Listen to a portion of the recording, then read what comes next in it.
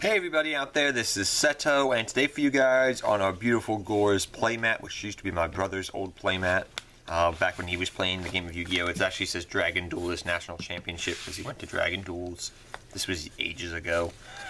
But yes, we got our 3 mail call video openings. Not much today in today's mail call, guys, but I do apologize for that. But I haven't ordered much recently, so we got our 3 packages to open up. I'm pretty much saving up money for Bosch, though I do not know when we'll get out of Bosch really, because everything's kind of expensive.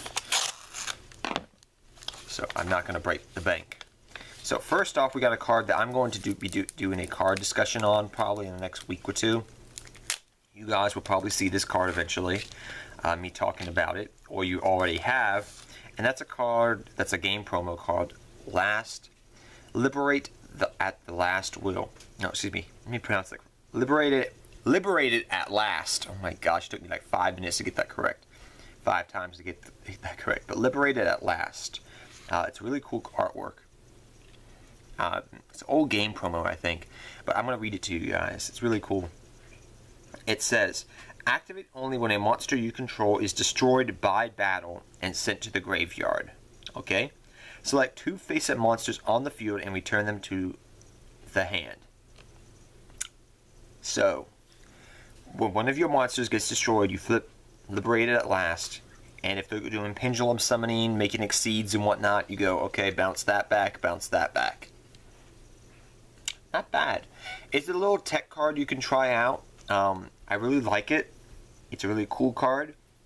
I don't think it's going to be like mainstream, but it's a card you could definitely look into and try it out in one of your decks. So that's one of the cards right there. I'll be definitely doing a tech talk about that in the next couple of days, or I've already done it already. Let's see what the next mail is. They put a lot of tape on this one. My gosh. So I guess I'm going to have to open it from the bottom because I cannot get all that tape off. Let's see here.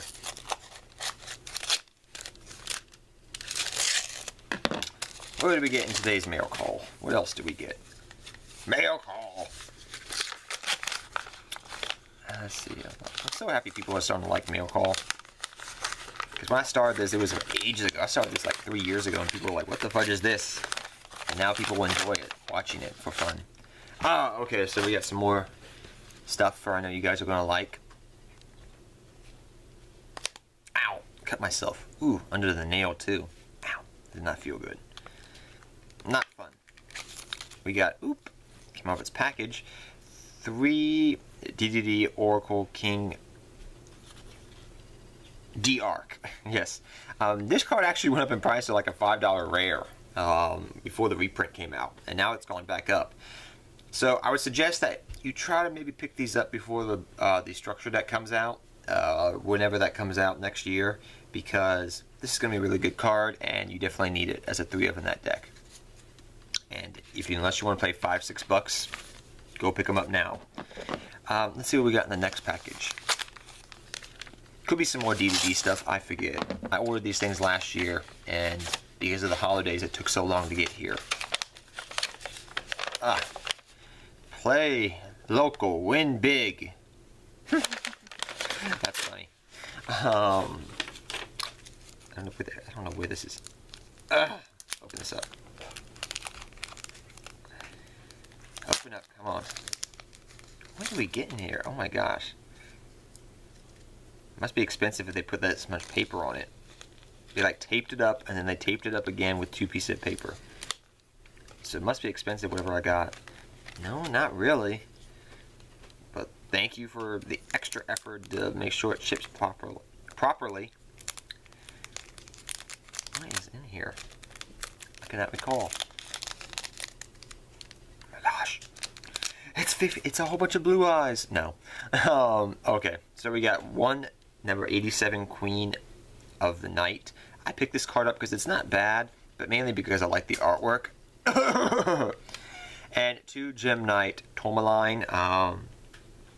Just for freaking maybe using these in my Gem Knights instead of the other ones, because these guys are unaffected by Fiendish Chain, but right now I'm just going with the other ones, the more stronger attack, because I'm not paying the Garnet price for Garnet. So we got 2 Tourmaline for the Gem Knight Fusion maybe, 1 number 87 Queen of Knights, 3 DDD Arc, and 3 Liberated at Last, which is a card that's actually really underrated. I feel like it's actually not a bad card. I was looking at a friend at Locals who was playing it, and I was like, oh, that's a card I've never heard. And I looked it up. I was like, oh, this is not a bad card. So we'll definitely be doing this discussion video on this in the future. But till next time, guys, take care, have fun dueling, good luck dueling, and I'll see all of you guys next time. Seto Kaiba, I'm out here till next time, guys, and good luck dueling to all of you. Hope you enjoyed this mail call video.